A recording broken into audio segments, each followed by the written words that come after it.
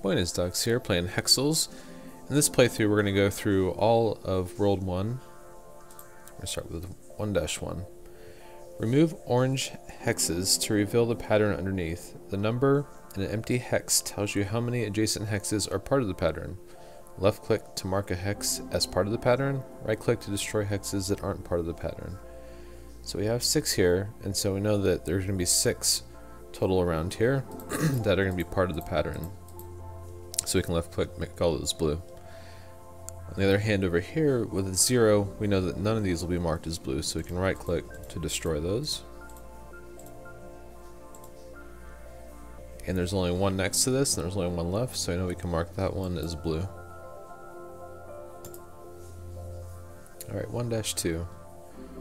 Alright, so we'll start over on the left side. We have a 1 here, so we know we can mark that as 1. For this 2, there's only 2 next to it, so we can mark both of those as blue. For this 2, it's the same thing. And the same thing goes for this side. We can mark all those as blue. Now for our 5, we have 1, 2, 3, 4, 5. That means this one will not be blue, and we can eliminate it. For this 3, we have 1, 2, 3. Alright, over onto the right side, for this 2, there's only 2 next to it, so we'll mark both of those as blue. Same for this 2, and same for this 2. And that one, and that one. Alright, so for this 2, we already have our 2 blues, so we know this one won't be blue, so we can eliminate that. Alright, moving on to 1-3. So whenever you see the zeros, those are always kind of the funnest, because you can just kind of tear through and eliminate things around it, because there's just going to be nothing that you can select around it.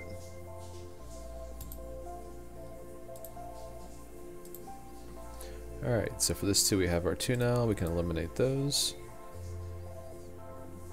And for this one we have our 1, so we can eliminate that. And now we can solve for this 2, there's only 2 next to it. This 2 has its 2 blues, so we can eliminate that one.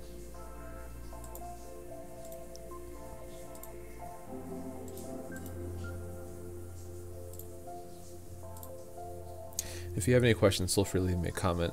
I'm going to start tearing through some of the easier ones.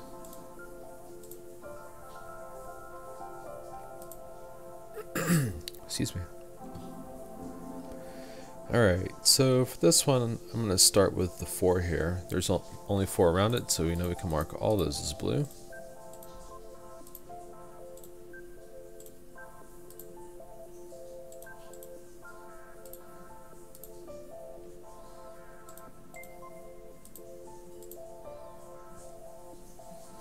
Okay, so for this 2, it could be this one or this one, so we can't solve for that quite yet. For this 2 over here, there's only 2 next to it, so we'll go ahead and mark those as blue. If you ever get stuck in one part of the puzzle, don't feel afraid to hop over to another section. Sometimes you have to kind of go back and forth before you can completely solve a puzzle. Alright, so now we can solve for this 2. We have 1, 2. We have our 2 there.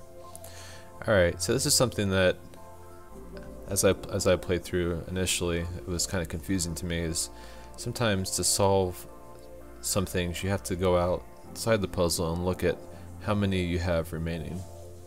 So none of these numbers here will tell you how to solve for this. The only thing that will help you solve for this is the amount remaining. So there's 2 left, so we know we can mark both those as blue. So if you're ever really stuck, try to pull yourself out of the puzzle and look up at the amount remaining. Alright. We have 3 here. There's only 3 around it. We'll go ahead and mark that. 4. There's only 4 around it. We'll go ahead and mark that. We now have our 2 for that 2.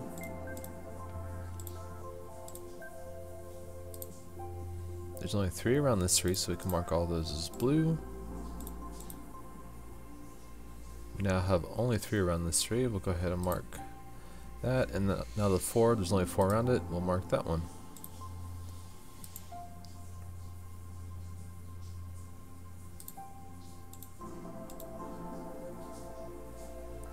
This 3, there's only 1 more left for that. Mark that off. And over here at this 4, there's only 4 around it. We'll go ahead and mark all those. For this 3, we have 1, 2, 3. For this 2, we have our 2. We can eliminate that one. Now we can solve for our 1 there. We now have our 3 around our 3. And we can solve for that puzzle now. Alright, this is the last puzzle of World 1. We can look for our zeros first. Go ahead and eliminate those.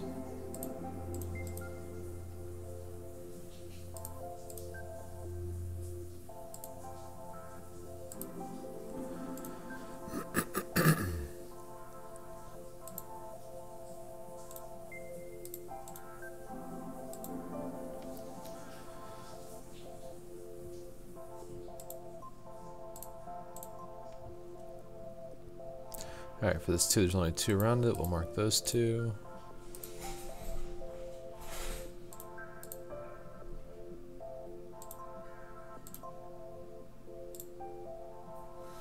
And again, here's one of those other ones that we'll need to look at the amount remaining to solve eventually.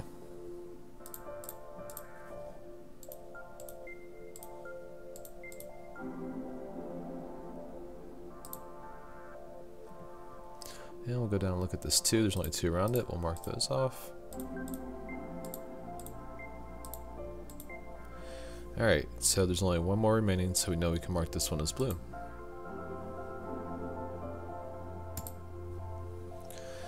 And that's how you get through the puzzles of World 1 and Hexcells. Thank you all for watching. If you like this video, please like and subscribe. I'd really appreciate it.